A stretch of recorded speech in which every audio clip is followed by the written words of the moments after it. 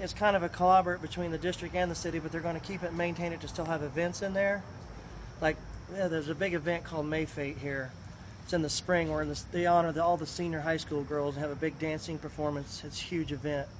And then the building down there, the other building, the mechanical building, that's being rent out for to local businesses to do training in it, like NAL, the big North American Lighting. They do their training their staff in that facility.